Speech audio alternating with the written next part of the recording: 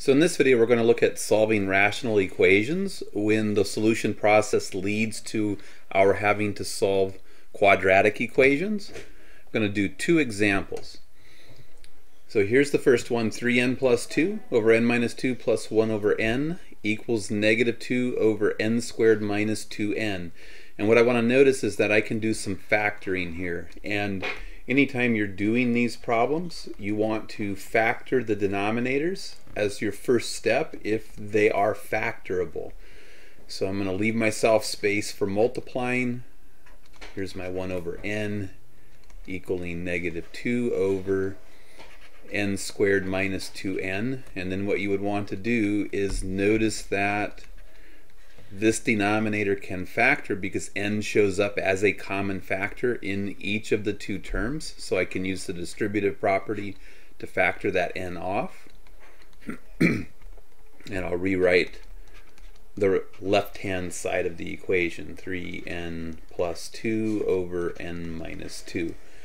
And from that, what I can see is that n times n minus 2 would be a great choice of common denominator. If we were finding a common denominator, we could just multiply this by n minus 2 over n minus 2, and this times n over n, and we would have a common denominator for all three ratios. But what we're going to do here in this case is multiply both sides by the best choice of common denominator. So n times n minus 2, n times n minus 2. We also want to take a moment to look at those denominators and determine, are there any values of n that would cause division by 0? And there are.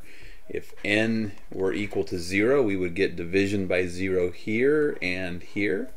And so we actually need to say n cannot be 0, and we also can't use 2 because 2 minus 2 would give us division by 0 here, and 2 minus 2 would give us a division by 0 here. So neither of these two numbers are allowed as part of the solution set. So if we get solution candidates that include 0 or 2, we need to eliminate those as candidates.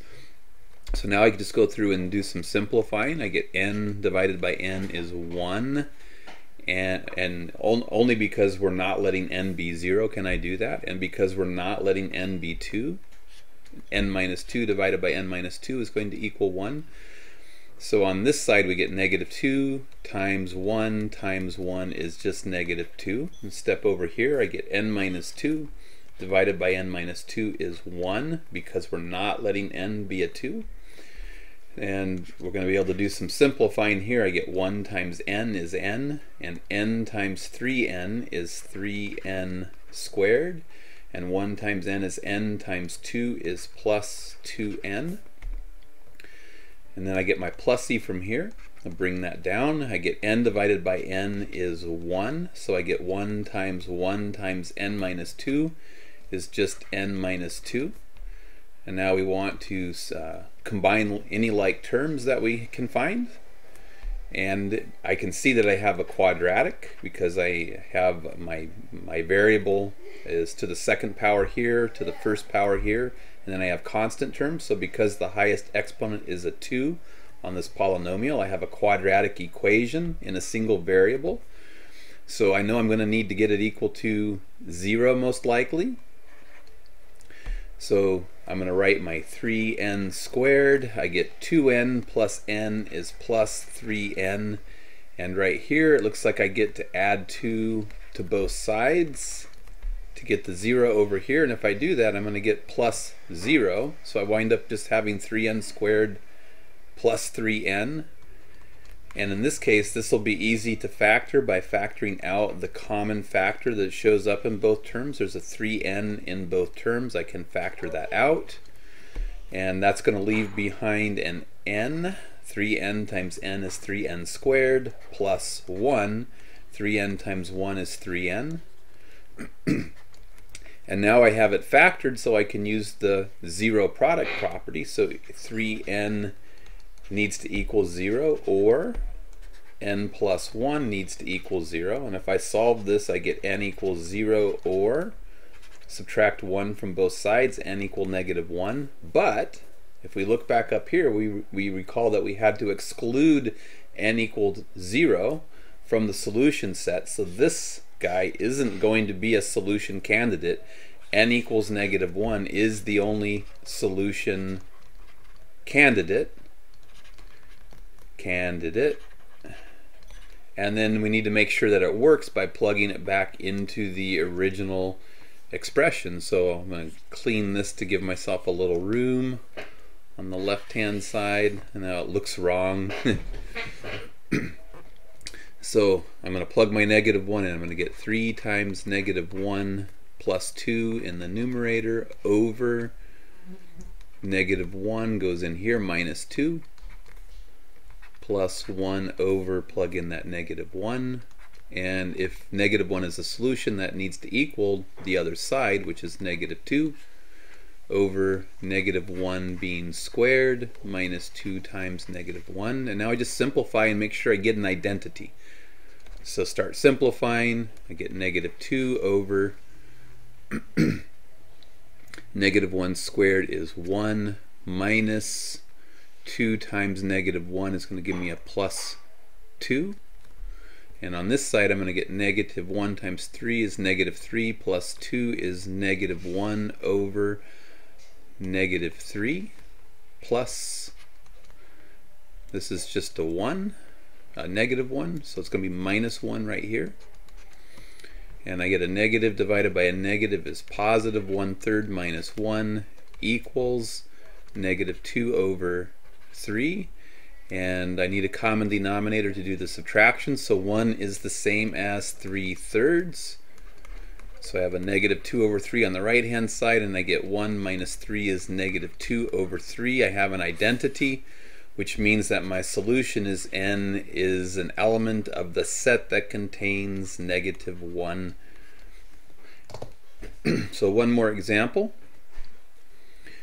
So I see that I have something that can be factored because I have a difference of 2 squares. So a difference of 25 can be rewritten as 5 squared. The difference of 2 squares always factors easily. So I'm going to go down here. Here's my x plus 5 plus my 5 over x minus 5, leaving space to do some multiplying, equals 50 over, and what I want to recognize is that this factors as x minus 5 times x plus 5. And then I want to look and say, is there anything that x can't be? What can x not be? Well, x can't be -5 because -5 plus 5 would be 0, and I would have division by 0. And x cannot be 5 because 5 minus 5 would give me 0, and I can't have division by 0.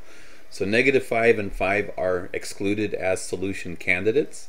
I can see that x minus 5 times x plus 5 is my best choice for common denominator, so I'm going to multiply both sides by x minus 5 times x plus 5.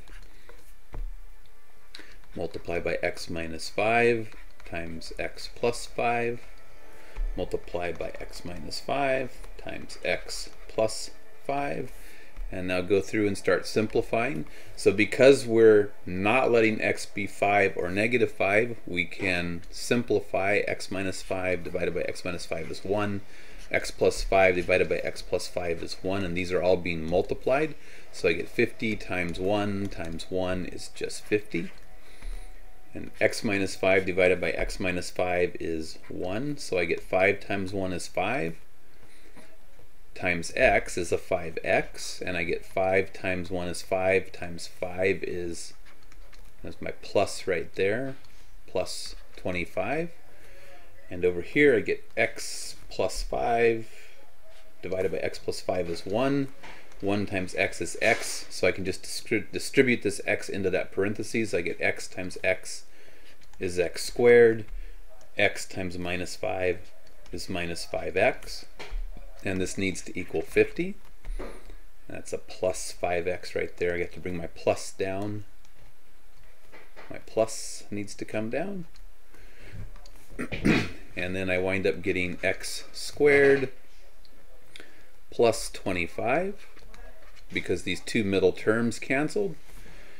I see I have a quadratic, so I'm going to subtract 50 from both sides to get it equal to 0. So I'm going to get x squared minus 25. And this is the difference of two squareds again, because 25 can be rewritten as 5 squared. So it factors as x minus 5 times x plus 5. The zero product says that I can break this into two equations. The zero product property. So x minus 5 either is 0 or x plus 5 equals 0. And I get x equals negative 5. I get x equals 5. And these are the two solution candidates. And then I look up here and I can see that both solution candidates are excluded because they cause division by 0. So in this case there's no solution. So we would just say that x is an element of the empty set in this particular case.